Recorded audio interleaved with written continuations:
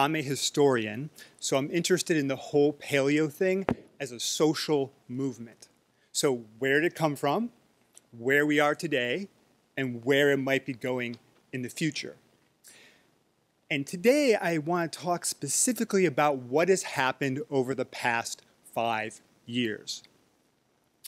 To proceed, I actually want to go back. I want to go back in time about 5 or 6 years ago to 2013. And I want to talk about the media stereotypes and the reality back then.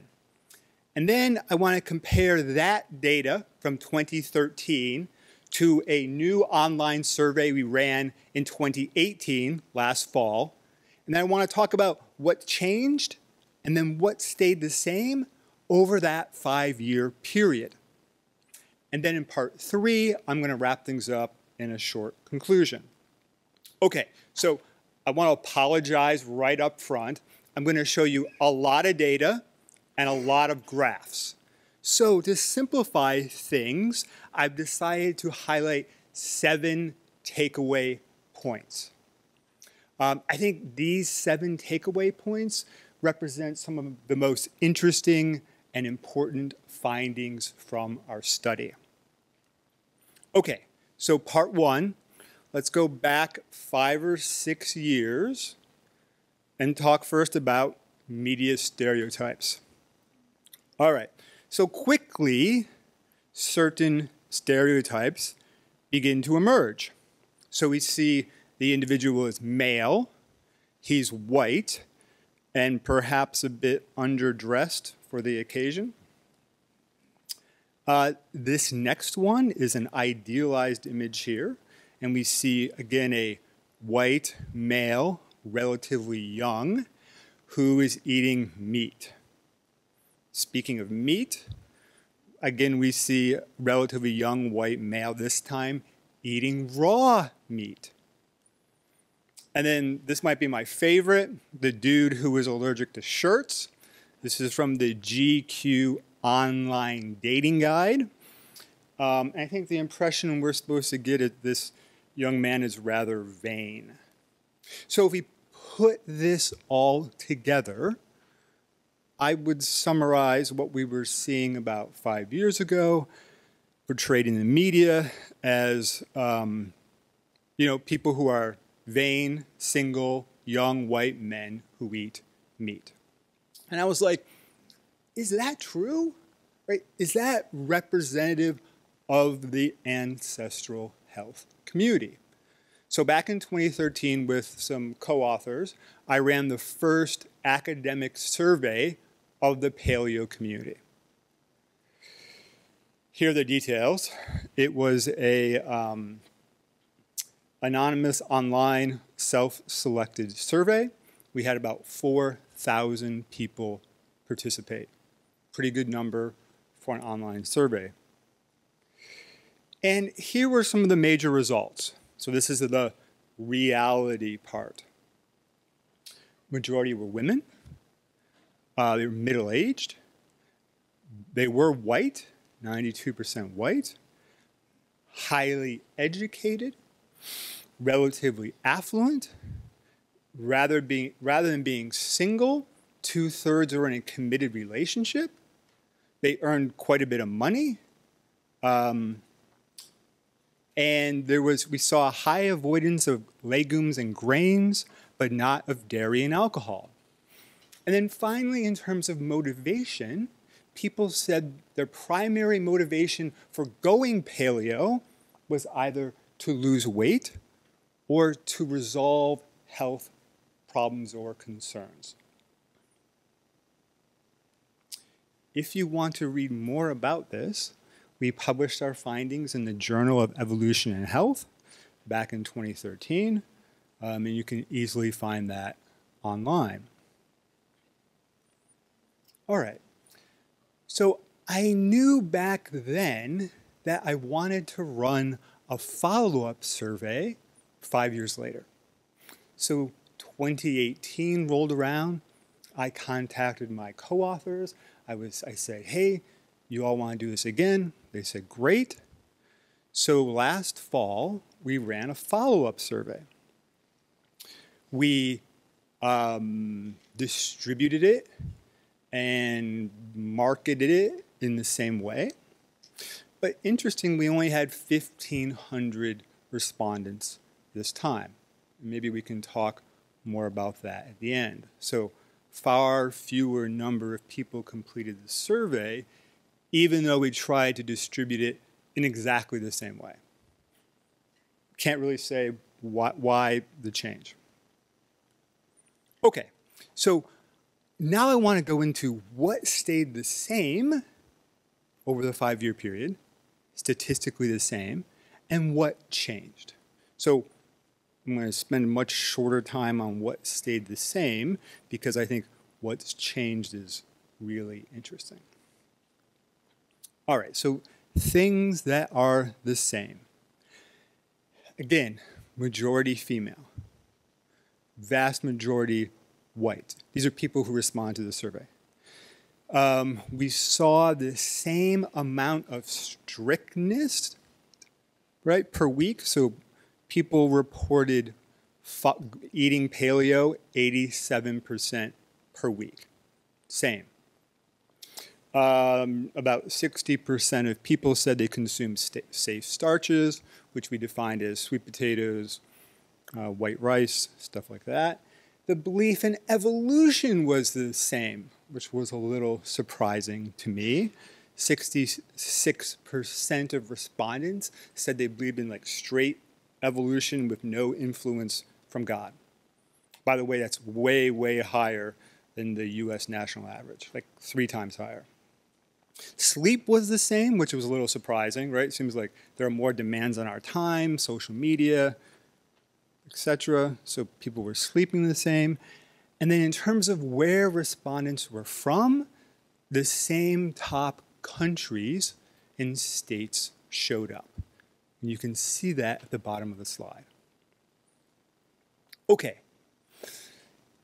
I want to shift gears and talk about things that were statistically different in 2018. All right. First, age. So the average or mean age went up by 5 years.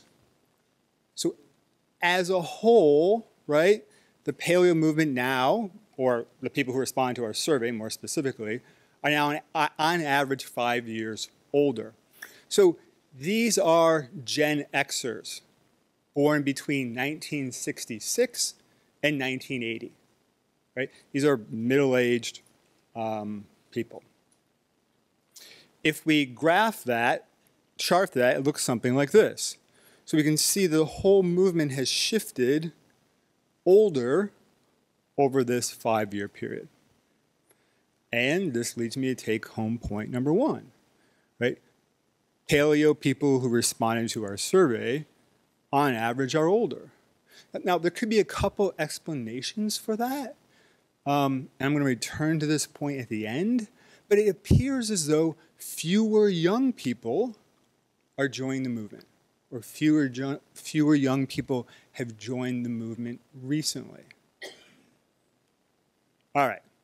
So now I want to go into a bunch of other demographic information, and this is where we get into lots of graphs. So we asked about education.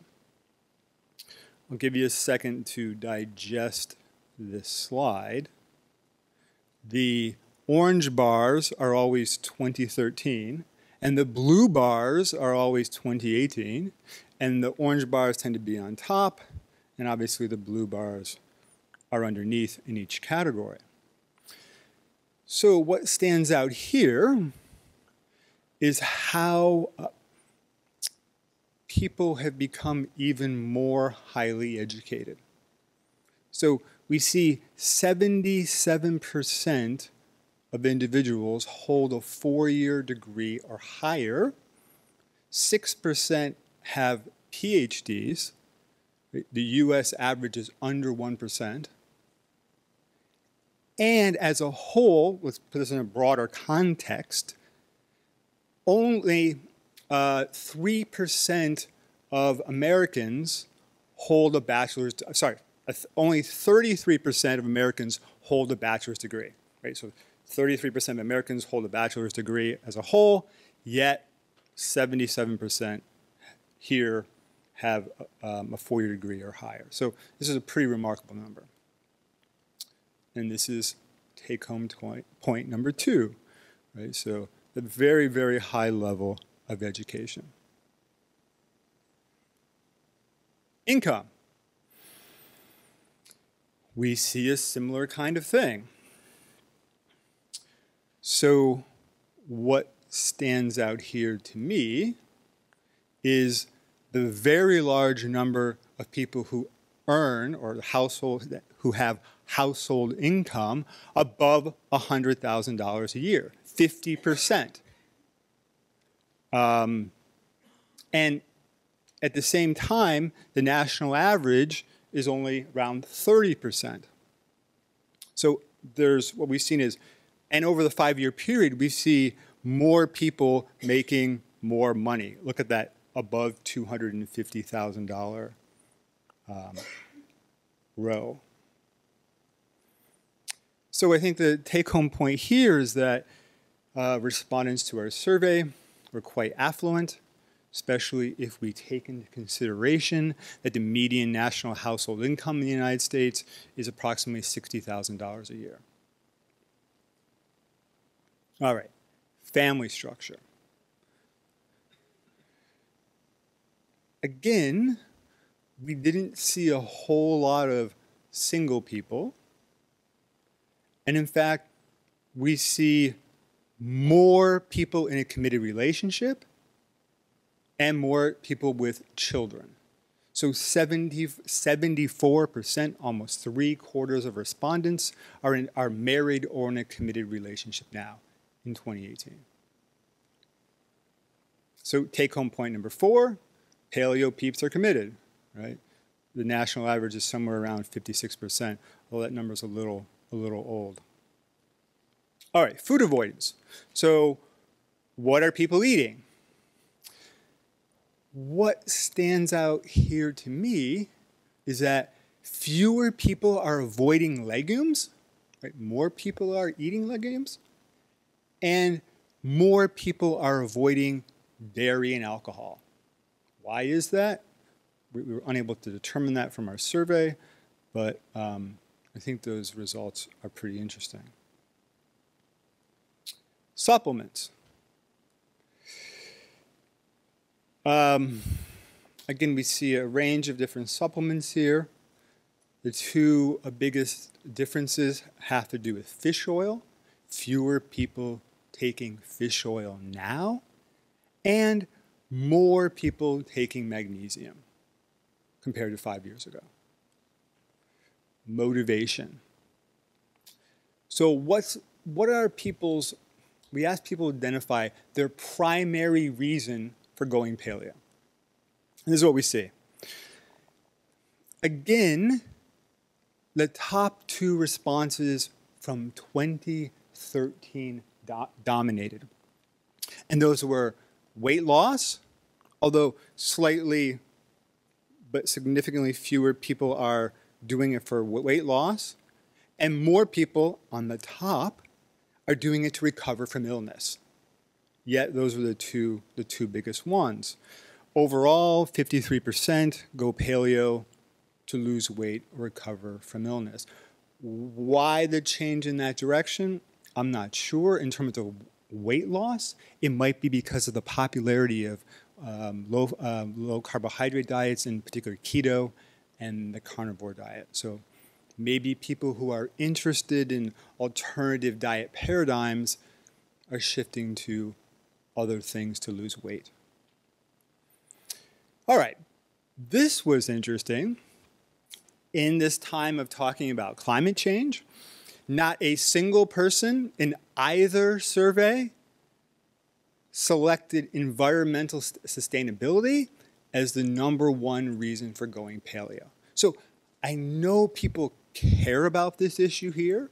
I know it's an important topic. I've heard people talk about it here, but it's not showing up as the primary motivator.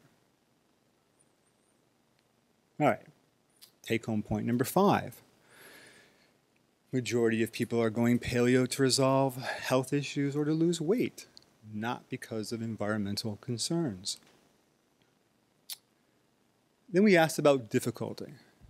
How hard is it to live a paleo lifestyle? And what we see here is that in general, people reported that it was pretty darn easy to maintain a paleo lifestyle. 70% said it was very easy, or somewhat easy. So that was a little surprising to me.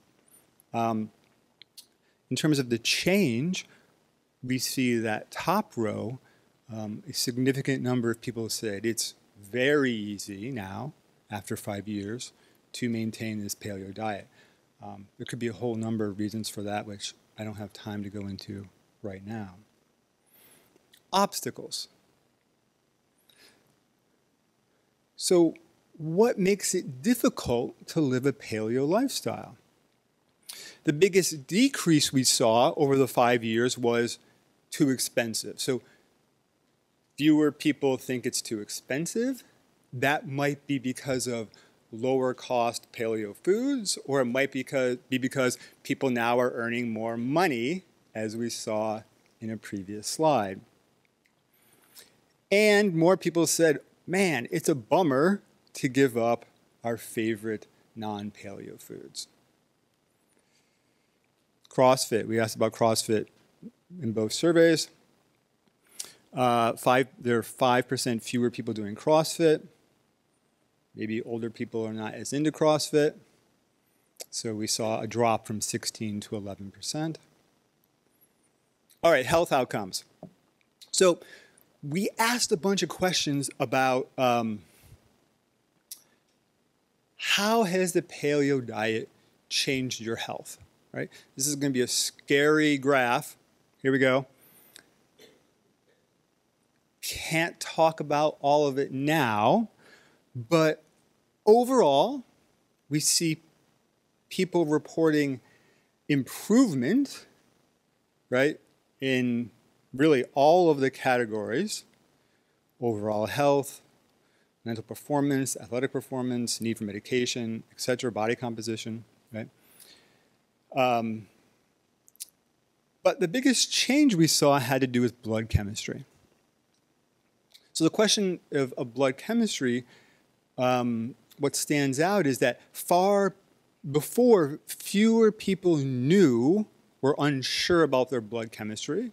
But now, 5 years later, a lot more people know about their blood chemistry, and they say that it has improved. Like, again, why is that? It's hard to say. Maybe there's greater access to healthcare. Maybe there's better recognition of the importance of doing routine blood work. Maybe changes with the Affordable Care Act has made it more accessible for some people. Again, we can't tell exactly from our survey. All right. So we also asked some new questions on this survey. All the information I presented up until now, they were the exact same questions on both surveys. Same wording, same choices, we kept it the same. But we asked a few new questions that we either didn't ask last time, or we were trying to get at what might be happening now or in the future. So one of the questions we asked was about political or party affiliation, particularly in the United States. And there seemed to be kind of like a myth or an urban rumor that people who went paleo were primarily live and let live libertarians. Right? So what we see, though, is that there's really a pretty diverse spectrum of political beliefs here. Democrat, independent, libertarian, Republican. So you see a pretty good amount of political diversity in the responses to this question. Just to give you some reference points, the national averages in 2018, national averages in the US, 30% Democrat, so it's very close to the national average for Democrats. And the national average for Republicans in 2018 was 26%. So there are significantly fewer Republicans who responded to our survey. So take-home point number 6, people who completed our survey are pretty politically diverse, which was a bit of a surprise for me personally. All right, so then we also surveyed people who were paleo but are no longer. So we want to find out if they're not paleo anymore, then what happened? Why did they leave? What are they doing? So we asked them for the primary reason for stopping paleo. And I'll give you a second to digest this. And for me, the top 4 reasons are interesting. So 38%, they said they changed to a new specific diet, which I'm going to talk about those diets in a minute. 11% said limited food choices. 9% said lack of motivation. And then 8% said no specific reason. So turning to new specific diet, so we asked, if you are not following a paleo diet, are you following some specific diet? And what we see here is that 40% reported no particular diet. So, like, did these people go back to eating Twinkies for breakfast? I have no idea, but this was super surprising, right? 40% say, hey, I'm not following any specific diet right now, after being paleo.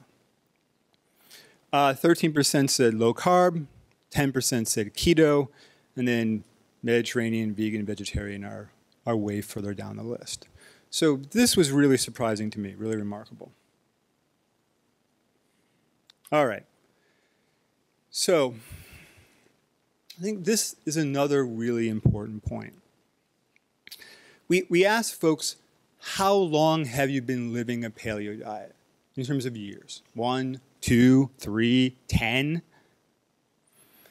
And what we see here is a pretty remarkably equal distribution in terms of the number of years people have been following a paleo diet, right? So it ranges somewhere between 9 and say 10 or 11%. And again, the distribution here is pretty interesting. Right? So some people have been doing it a long time, some people have been doing it a medium amount of time, and some people have been doing it a really long time, short time.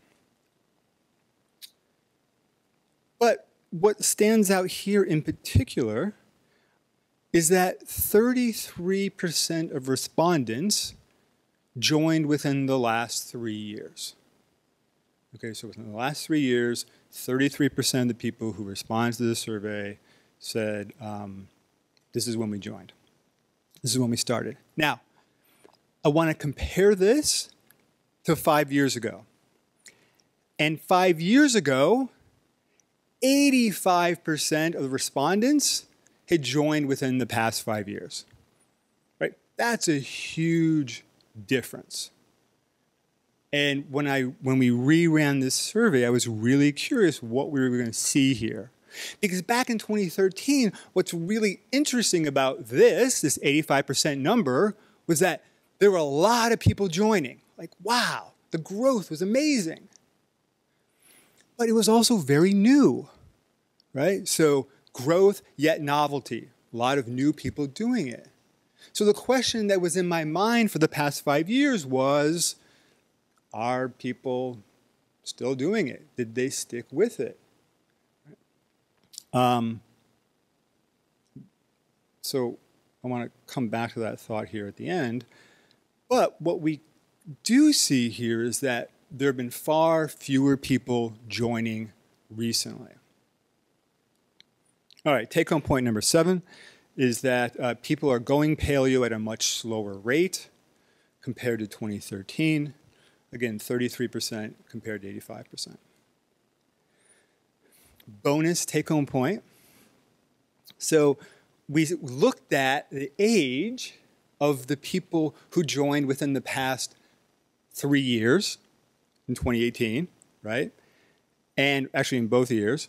And we see that on average, they're about 3 years older, right? So the people who have joined recently are on average older. And I think that is significant as well. All right.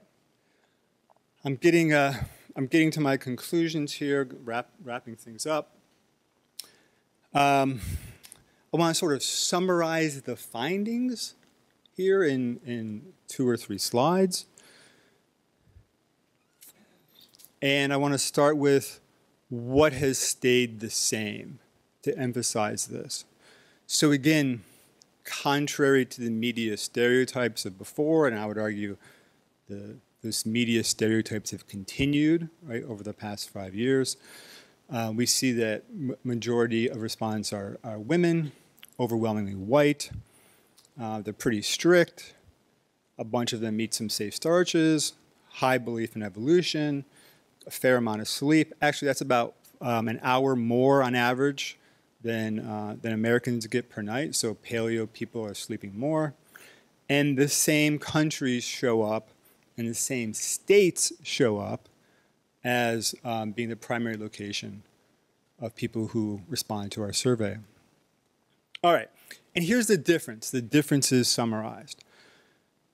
As I've mentioned all this before, but to reiterate, right, to summarize, folks are older.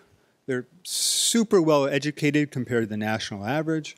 They're much more affluent. They're in a committed relationship. They're eating some less dairy and alcohol, but more legumes. They're consuming less fish oil, but more magnesium. There's less CrossFit. We see a pretty high level of political diversity. And we see what I think we can interpret as fewer and older people joining the movement, or at least those who responded to our survey. And this leads me to the final point is, perhaps things are not, the paleo movement or the ancestral movement as a whole is not as big right now and is not growing as fast. Which leads me to my final slide. Has there been a paleo decline? And if so, what has been the cause of that decline? Those are difficult questions to answer.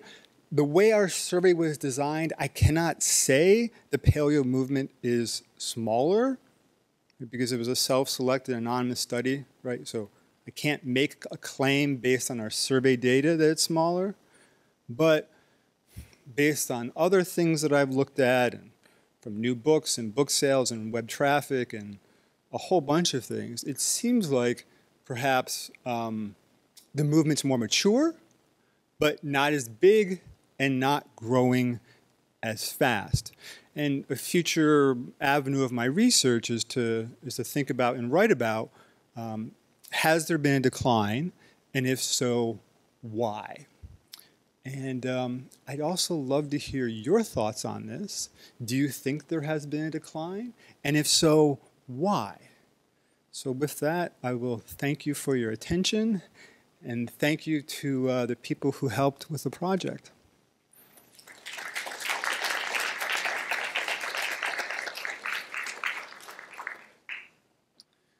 So thanks for that, Hamilton. So I'm open to the idea that it's declined just because there's always excitement at the beginning and things eventually decline. However, is paleo distinct from keto and carnivore? Because there's so much excitement, especially with the keto and smaller degree to the carnivore, that it's hard for me to believe that ancestral thinking is shrinking. Yeah. Thank you very much for that question, and I think it's a very good one. And I think perhaps there's 2 ways of thinking about it. Perhaps one way is to think about that there was this popular movement. Maybe you could use the word fad, right? There was a certain fad aspect to the movement where there were some early adopters and some popularizers, and it took off, and then it peaked, and now it's sort of slowed down or stabilized. So I agree with you there that I think maybe there's this fad component, but I think the underlying evolutionary principles to health, nutrition, disease, they are not going anywhere, right? They are here for the long term. And we've seen over time conventional medicine pick up these ideas, right? Get on board late. Circadian rhythms, saturated fat may not be so bad for you. The importance of the gut microbiome, right? So all these things that the paleo community has been talking about for years, 7, 8 years, right? We increasingly see now incorporated into the mainstream. So I totally agree that the underlying principles are here to stay, but whatever this social movement was with the people who were popular and wrote the books and had the websites and identifying as paleo seems to have changed. Like, paleo just doesn't seem as cool to me right now. Keto's cool, carnivore's cool, right? But for whatever reason, this brand keto, like, is not as cool. Thanks, Hamilton. That was great. And yeah, I had a similar set of thoughts too, I guess, about whether paleo, if it is losing some of its power as an identity, is nonetheless diffusing. It's infecting wider society more, in which case I'd be very happy with that outcome, right? But I also have a thought about identity, because when somebody makes a dietary transition, it seems like the identity is very important. They're having to, exercise abstentions, withhold from certain foods, learn new skills. And so that sense of like, okay, I'm doing this and this is who I am now is much more of a support base. And then as it becomes habitual, maybe you don't kind of feel the need anymore to call yourself anything in particular. It's just the way you eat. So, I mean, I wonder about whether some of the people who said that they're no longer paleo because they're not doing anything in particular might nonetheless also be still eating pretty well as a result of having gone through that experience.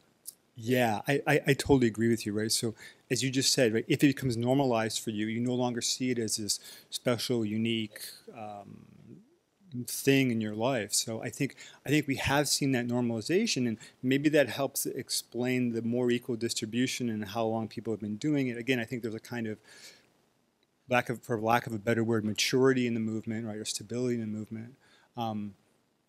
What will happen going forward, I'm not so sure, but thank you for your comment and question. I think it's obvious from your survey that paleo is the path to being smarter and earning more money.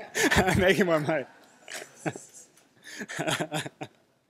Yeah. But my other comment is that even though we live in a small town, the local grocery store, we can get in everything we need to have a paleo lifestyle.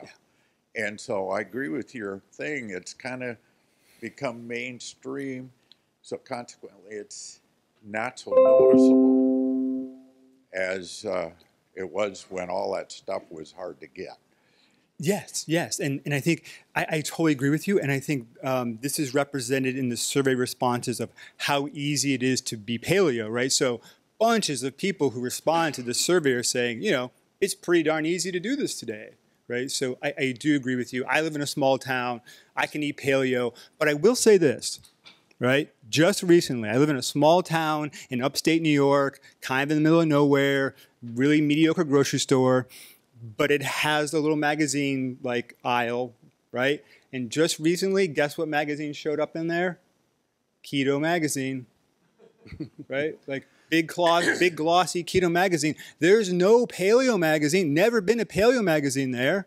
Lived there for 10 years in this area, right? But now there's a keto magazine. I was like, whoa. Loved your presentation.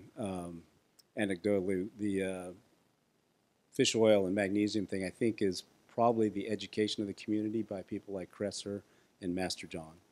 So, but the numbers thing didn't quite jive with my anecdotal experience at PaleoFX. So particularly the age and the numbers. So I quickly kind of reached out to Keith and Michelle Norris. owners of PaleoFX. Yeah, sure. They're over at Mindshare right now. So what I got back from them is the numbers in 2015 were around 3,000 attendees. Mm-hmm. By 2017, that had jumped up to 6,800. 2018, 7,500, and last year, or this year, they were 8,128. That's great. Thank you for sharing those numbers, because I've been trying to get the numbers from them for quite some time. Yeah, so I'm glad now that we have it recorded and official. Thank you. They're crazy busy trying to organize their lives. One of the things I said, can you share a couple of specifics? 67% women, 38% between the age of 26 and 35 with children. 29% of those women are 38 to 55 with businesses, and 33% are men under the age of 27.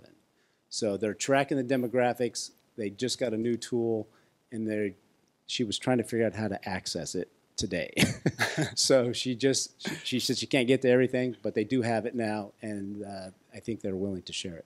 Oh, that's great. I appreciate you sharing that information, and thank you for that. I think clearly they've done a good job of bringing in what's probably a younger component or segment of the paleo population. Like, I've been to PaleoFX. It's a great time. There's so much going on. It's a lot of fun. So it makes sense to me that it's bringing in a good number of people and a good number of young people. Thank you so much. Great.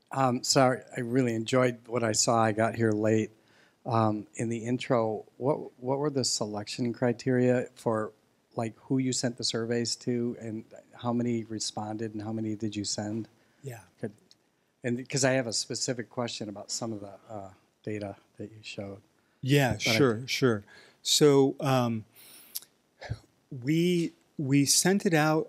We distributed over social media, and we used the same 25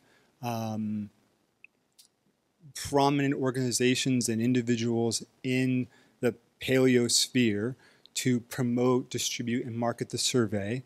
We timed it for a specific release date. It ran, the 2018 survey ran for 13 days. So it was a self-selected anonymous survey. So we don't have data on the distribution of, like, who received it versus who took it, right? So there are some definite methodological limitations to this kind of online survey. Okay. Well, I was particularly interested in like 1/3 of your responders don't believe in evolution, and I wondered at the outset, did you ask a question? Do you understand this definition of evolution, or what does believe in evolution mean? And for the 1/3 that don't believe, could you elaborate on that a little bit? Sure. Yeah. Absolutely. Thanks. It's a great question. So we use the standard Gallup poll question on evolution that's been used for, 20 years, 30 years. And there are three choices on that standard Gallup poll question. And one is, I believe God's created humans the way they are. Number two is, I believe in evolution, but evolution was guided by God. And then number three is, I believe, like, just strict evolution without any intervention from a divine force. And 66% of respondents chose the third category in our survey, right? That people believe in evolution with no divine intervention. So that's why I said strict evolution on that slide. I hope that answers your question. Okay.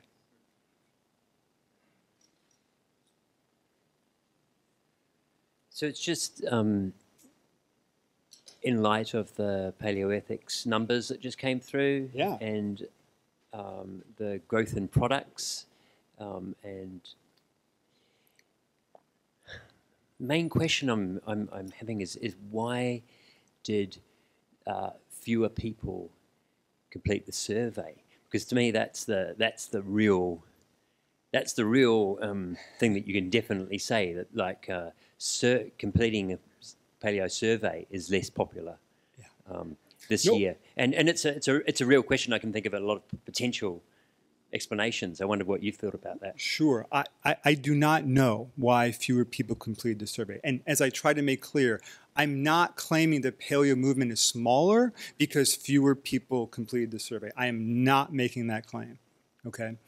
I cannot explain why fewer people completed the survey. We tried very consciously to distribute it in the same way, but social media and internet habits have changed, right? So, you know, we tried to use all the major social media outlets to do it as we did previously. But in the end, we had far fewer responses come in, and far fewer people we contacted, let's call them influencers for lack of a better word, agreed to help promote the survey. Now, why they refuse to promote the survey? Like, I don't know, maybe they're into keto now instead of the whole paleo thing. Or maybe I'm just a lot less popular now than I was 5 years ago, and people are like, oh, this Hamilton guy, he's bothering me, forget it, I'm not distributing this survey, right? I can't answer why. Maybe there's a survey fatigue, maybe surveys are so wide. Sure, yes.